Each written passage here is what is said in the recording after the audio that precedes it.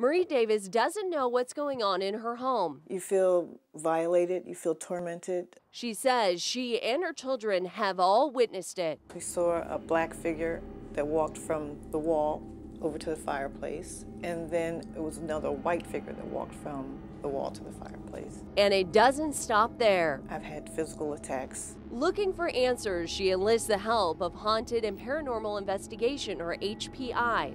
Right now I'm feeling something in this spot right here. Sensitive Deanna Stinson begins by moving through the home looking for signs of spiritual energy. I feel it really strong in this too. As you can see, I'm actually getting goosebumps.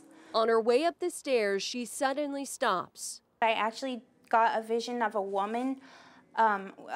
She's white with light hair, but she's also kind of a larger woman. In the cabinet behind Deanna are the ashes of Marie's late grandmother, who matched that description. She didn't know this. I mean, No. You didn't talk to her. Nobody knew it was anything in there. I'm already feeling a lot of energy. Deanna then heads into the master bedroom. I feel this, so far, the strongest room in the house. You're nodding your head. Why, Marie? Because I've been attacked Okay. in here, Yeah. in my bed. Okay. While we're upstairs, Marie's daughter Farah begins behaving differently. Farah? Her demeanor completely changes right in front of us. Her toes curl up, head drops down, and she's visibly shaking. Marie says this has happened before and is why they asked HPI to come out and investigate. It just felt really strong to where I had to stand up and walk away from it and asked him if we could pray.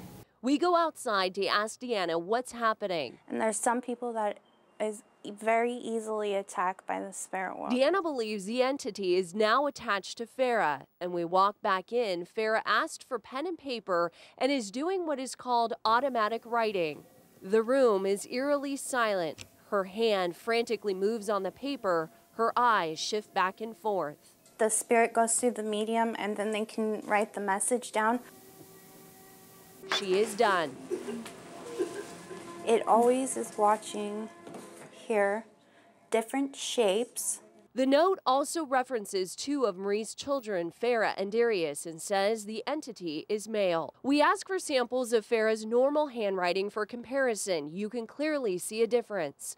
Paul Roberts and Deanna move on to gather evidence outside with the electronic voice phenomena recorder, or EVP. Who are you?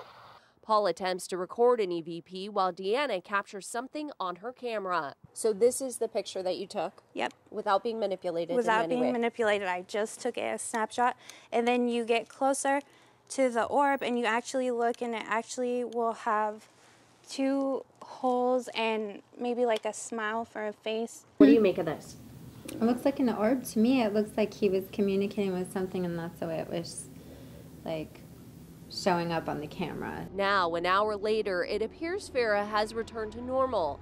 She tells us her body went numb, she felt a weight pressed upon her, and doesn't remember writing anything down.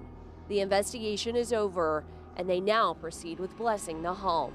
Sprinkling holy water and burning Palo Santo wood to cleanse the space, Marie is hopeful this will bring her family peace. We're going to be okay. We're going to be okay.